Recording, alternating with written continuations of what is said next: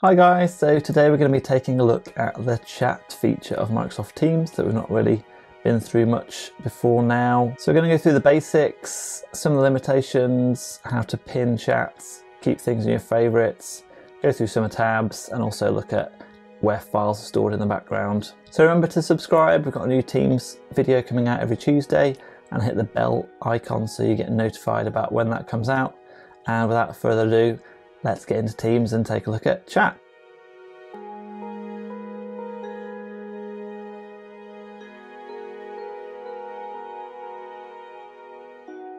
Okay, so let's get into Teams. I've set up a chat with my personal email account just because I'm going to have to blur out quite a lot of the sidebar in this video because it is my day job organisation Teams that I'm using to do this video, and there's a lot of stuff in there I don't want you to see, so hopefully it'll still make sense. So the chat is obviously in the left hand menu, chat, and this is where everything's private by default, one-to-one or in group chats, but I guess the opposite of the Teams bit of Teams where everything is public by default to the entire team. This is in chat, you know absolutely who's going to see your message and who isn't. So start a new chat, this little icon up here, which quite a few of our users miss actually. You can do Control or Command N to start a new chat like you would in any other program. And if you just start chatting in the box, you can see first difference to the Teams bit of Teams is that there is no threaded conversation. So everything in the chat is just posted. You can't do a thread, which not sure really why they've done that, but it would be useful I think for some of the group chats. We've still got all the same functions down here as you would. You can still attach files. The files upload is cut down, so you can either link something from your OneDrive and it will stay linked to that file, so only share it from your OneDrive if you want the person you're sharing it with in the chat to be able to amend it and change your original version.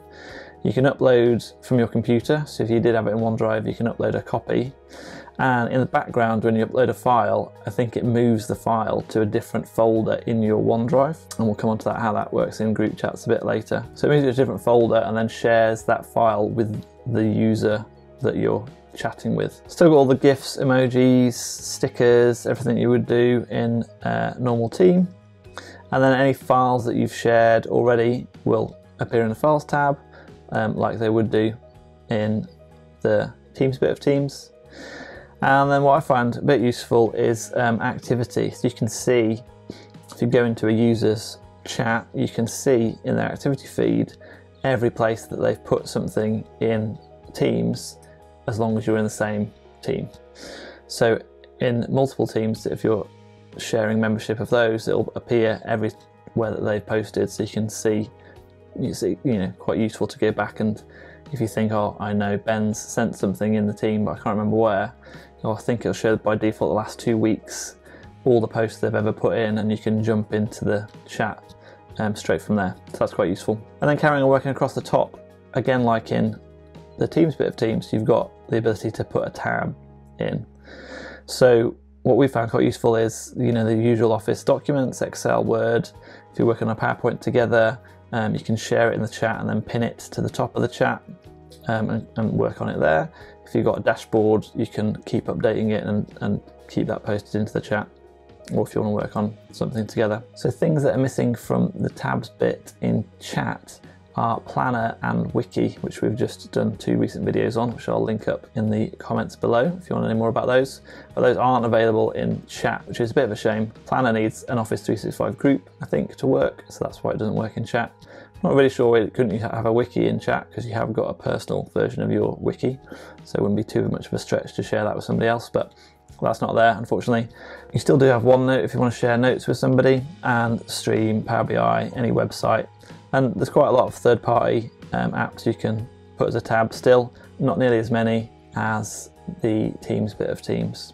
So one thing that's quite useful if you've got a lot of chats like I have, but if I scroll down you can see there's quite a lot of chats going on, which is great that everyone's using Teams now instead of Skype for instant messaging. Trying to get them to use that instead of email as well. If you click on the 3 dots next to your chat, You can pin it to the top, so it takes it out of your recent bucket and moves it up to the top and it stays there.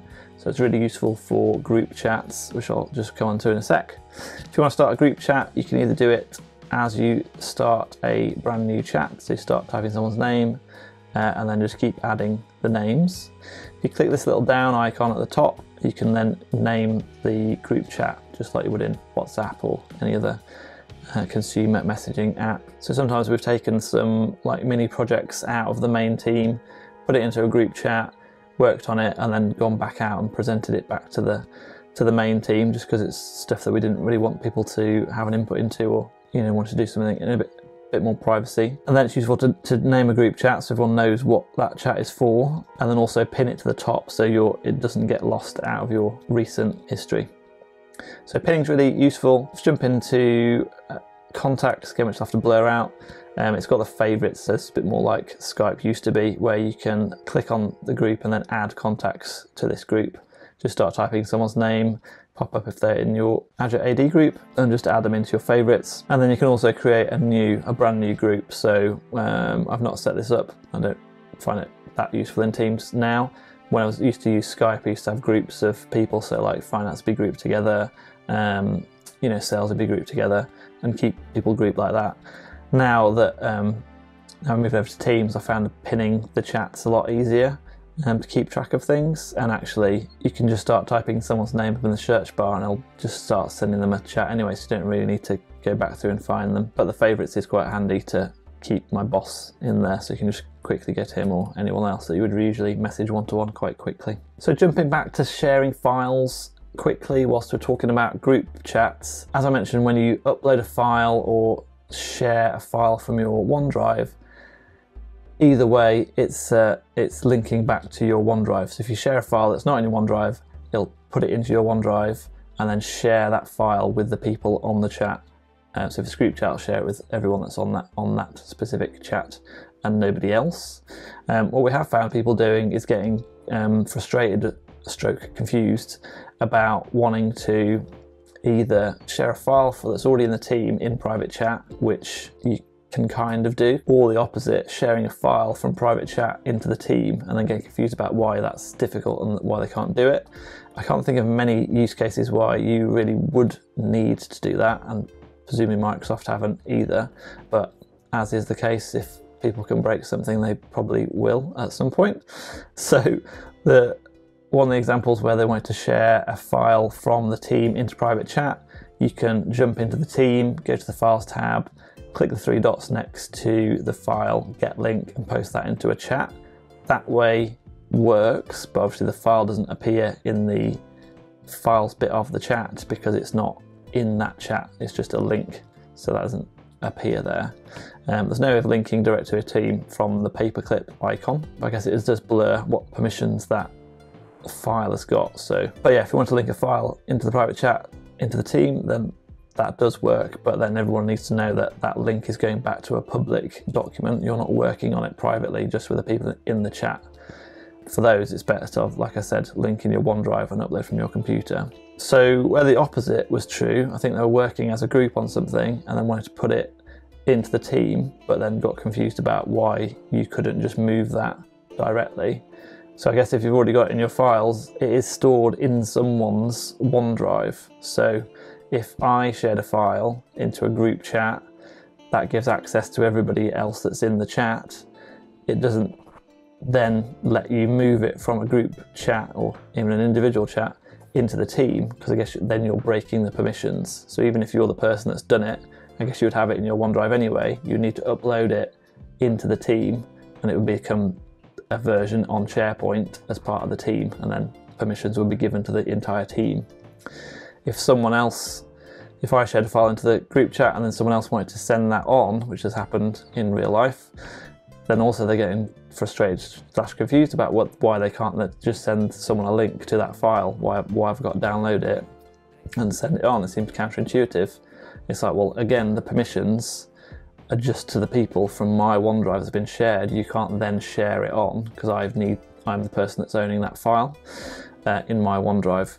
So again, best to either add another person to that chat, which is the best way, because then it's visible to everybody in the group chat that you're sharing it with somebody else.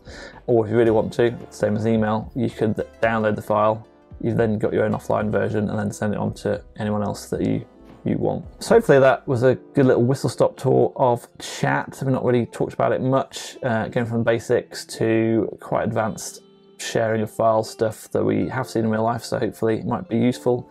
Might just be our users that have come across that.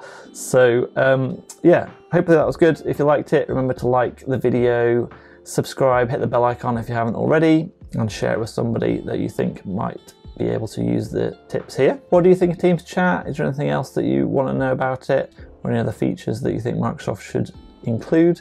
Let us know in the comments below. And then at MeeTime, we think Teams is a great piece of software. The chat functionality is amazing. It's cut down so much time and cut out meetings for us, which is the best way to save time in meetings. If you are going to have a meeting, we really recommend you check out our app in the iOS App Store. It's a meeting timer for iPhone that's designed specifically for meetings to help you keep your meetings on track, and we'd really like it if you went and checked that out for us. Link to the App Store and the website if you want to find out more in the comments below. So thanks very much for watching this far, and we'll see you in the next video.